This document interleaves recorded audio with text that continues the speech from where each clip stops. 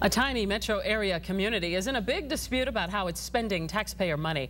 There's not a lot of money at stake, but tempers are on edge in the little town of Braswell. The city manager cursed and threatened Richard Belcher when he started asking questions. Richard's here now with our Whistleblower 2 investigation. It is hard to say anything with certainty about the finances in the city of Braswell. The clerk was helpful, but she says she can't vouch for anything as far back as 2 years. However, our whistleblowers do, and they have records to back up their questions. Now, getting answers from the mayor and his father, that's another matter. We came in on Braswell Mountain Road. There isn't much to the town, a couple of hundred people, a city hall and police department, a couple of subdivisions, and there's city manager Alan Fennell. Who are you, sir? Cut it off. Hell no, I don't want your stinking damn car. I told you cut that damn camera off, buddy. Excuse me. Plus his son, Braswell Mayor Richard Fennell. If you're going to criticize me, get your stuff straight. We came to Braswell because some of its residents came to us complaining that they get little for their city taxes. Their police department is part-time. This is the city park. And then here's another 50. But what got us really interested was what former city bookkeeper Exeter McClure uncovered in Braswell's records. Have you been able to find any justification? No justification whatsoever. Ms. McClure and her husband gave us several examples, like the mayor's purchase of a $281 baseball glove and a $197 bat with a city credit card. We have no ball teams. Do you have a rec league or anything? No, sir.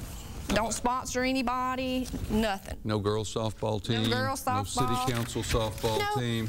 Nothing. In fact, as we discovered during our visit, there aren't enough people on the city council to field a team. But Mayor Fennell explained that he gave the equipment to a Little League team. There's no written record to support that. Then there was $1,600 to Sam's Club in Circuit City for a 42-inch flat-screen TV, mounting bracket, and fancy sound system. The receipt identified the purchaser as Braswell Country Palace, a bar owned by the mayor's father. But the mayor told the council the equipment was stolen from City Hall. No one has produced a police report of the theft. I think somebody needs to explain, these purchases and why the taxpayers are footing the bill for things that has nothing to do with city business. According to city bank statements, there were 8 cash withdrawals totaling nearly $2,000. One of those withdrawals was made at the Dark Horse Tavern in Atlanta, 48 miles from Braswell. I tried to question the mayor about that. Now, that's a bull. Now, you're lying now, buddy. And then there's the electrical cable. We spotted it running right across Braswell Mountain Road from City Hall to a private building under construction and owned by city manager Alan Fennell. Our whistleblowers asked for records to establish that Mr. Fennell is actually repaying the city for the electricity. But to date, City Hall has given them no explanation. And Mr. Fennell? So let me ask you a question. You don't ask me nothing. Well, you don't ask me just wondering anything. how it is you get electrical power for your private project. Get that damn camera out of my face, and I mean for you. You buddy. You better damn watch it, man. I can break your neck. Easy now. It's really not even to me the amount of money. It's the principle. To see that they're doing this, padding their pockets, that's just not right. That is just not right.